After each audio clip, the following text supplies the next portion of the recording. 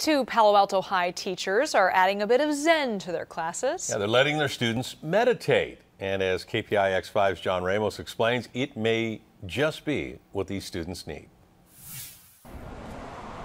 Palo Alto High School sits right across the street from Stanford University, and the expectations of the kids who go here are high. For some, too high. All they can talk about is just how stressed they are and how, they're finding it hard to keep up with all their classes because of their huge workload. So to relieve some of the pressures of modern life, a few teachers here are turning to an ancient practice. Meditation, properly understood and properly practiced. Transcendental meditation is a way of focusing the mind on, essentially, nothing. By blocking out all conscious thought, the body enters a stage of complete relaxation. And deep-seated stress is dissolved, providing an effective prevention and treatment for stress-related illness.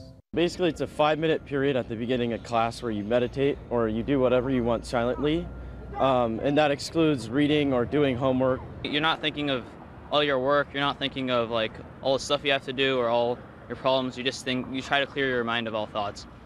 And tragically, for today's high schoolers, stress can be a matter of life and death.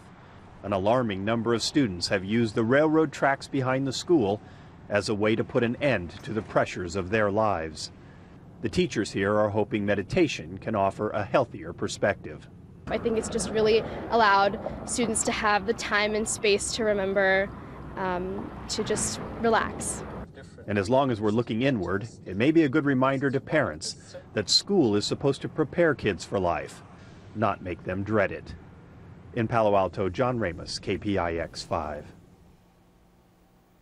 I was meditating. School doesn't require students to meditate, only to put aside their work and sit quietly for a few minutes. But those who do practice meditation say it helps calm them for the rest of the day.